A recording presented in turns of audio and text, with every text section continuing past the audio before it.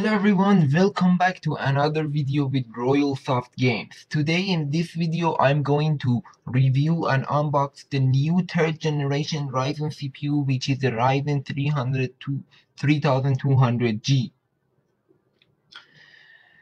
I recently built a mid-range gaming PC, mid-range budget gaming PC under 600. It can play almost any games at 2020. And I use this component on it. If you want to build that, you can go ahead and see my video on that. The link for that video is in description below. But as of now, we are going to talk only about this CPU. The thing that I wanted was a reliable CPU with integrated graphics, so I don't have to put a dedicated graphic in my budget PC. I looked up and I searched many websites and I found this AMD Ryzen 3 3200G after looking at the benchmarks and other things for hours. This is the best CPU since it can run almost any applications and game again. And let's go ahead and see the specification for this.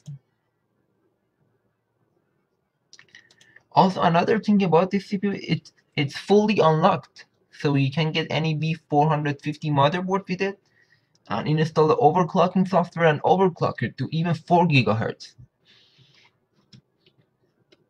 As you can see, the base clock is 3.6 GHz, but you can even to boost it up to 4 GHz.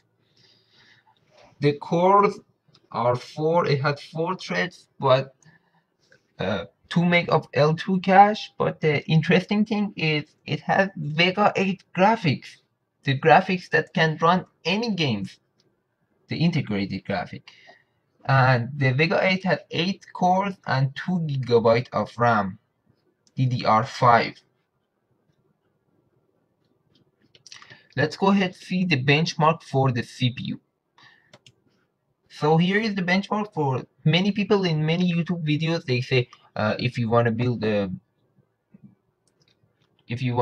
a gaming PC and you're on tight on budget, just go ahead and buy a Ryzen 3 2200G. And people actually listen to that. Actually, no, Ryzen 3 2200G is $104. But this one I'm showing you is only $92 and it's way better. As you can see, Ryzen 3 3200G is 6% higher. It's 73% gaming, 76% desktop, and 57% workstation. However, Ryzen 3 2200G is 69%. And the max clock speed is 3.9 if you want to overclock it. And this one I'm showing you, you can even overclock it to 4.25. And the base clock speed based on here is 3.8, but that's 3.4. I don't understand why people are buying that. As you can see, everything and this one I'm showing you is faster. It's 59% more recent and 25% nicer to have. Okay, moving on. The graphics on this is way better than the UHD graphics 620 that the Intel PCs have.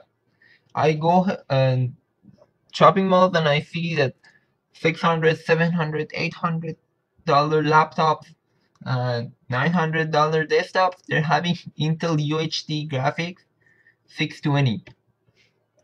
Look at the benchmark for that. This Vega 8 graphic is 82% better than that, and it has 2 GB of RAM instead of 1 GB. You can play almost any game in 2020 with at least 61 frames per second with the Ryzen Vega 8. But with Intel UHD, you can't play any game. And even on 2012 games, you can only reach 37 frames per second. And most people using Intel, they end up having a dedicated graphic, which is another cost on all of the costs they have to pay to build the gaming PC. But with Ryzen, you get the reliable, fast, and up-to-date graphics.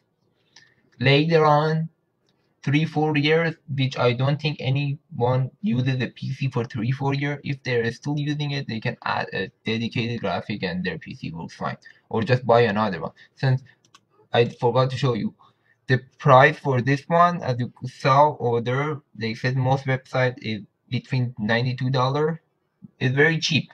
You can always change your CPU with graphics in 3 or 4 years. Yeah, so this is it. Let's go ahead and watch the unbox for it. Thank you so much for watching this video, and let's go ahead and see the unbox.